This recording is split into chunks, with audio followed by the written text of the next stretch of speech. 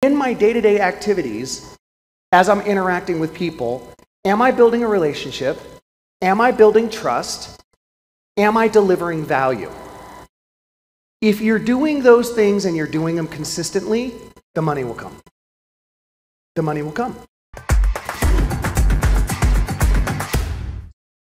There's the guy that runs the bike department at Dick's. His name is Chris. Runs the bike department at Dick's. Is phenomenal. As a matter of fact, I'm the bougie type that will buy all of my gear from Specialized, where I bought the bike. Right? It's made for the bike. It's their brand. It's reliable. I know it's going to fit and all of those things. Okay, except Specialized was closed that day.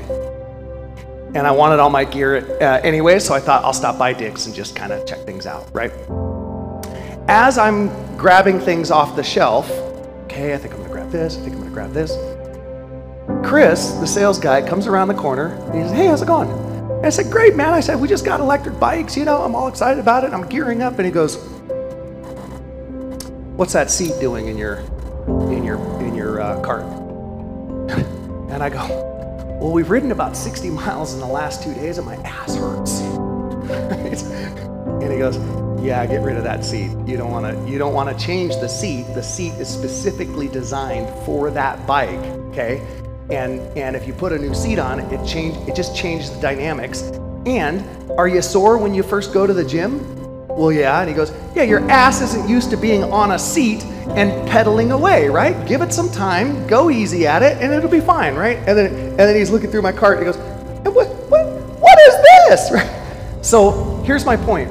Never sold me. He never sold me. But he asked about our experience. He asked about what we like to do, made some suggestions, and actually told me, yeah, we don't carry in the store this particular product, but you could probably find it on Amazon. Here's what to search for. And I said, well, hold on, Chris.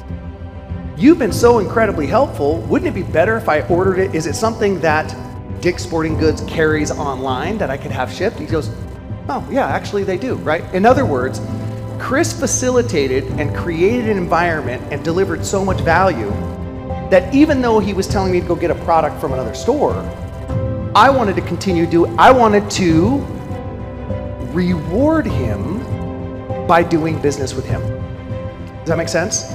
So again, what I'm highlighting a lot of this stuff for and a lot of this stuff for is to get you into the mindset of, in my day-to-day activities, as I'm interacting with people, am I building a relationship? Am I building trust? Am I delivering value? If you're doing those things and you're doing them consistently, the money will come.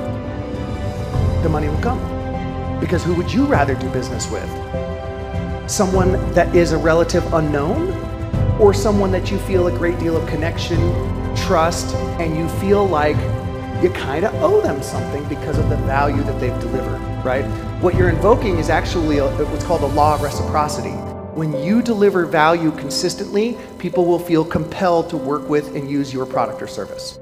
Does that make sense?